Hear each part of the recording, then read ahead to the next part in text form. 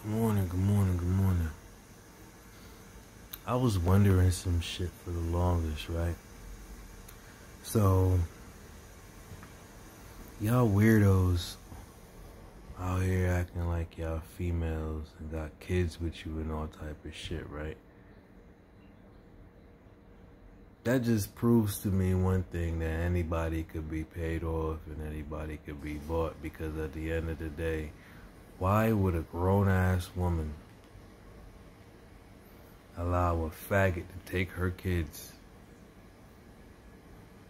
let him dress himself up and act like a female, let the faggot take her kids and have her kids calling the faggot mommy?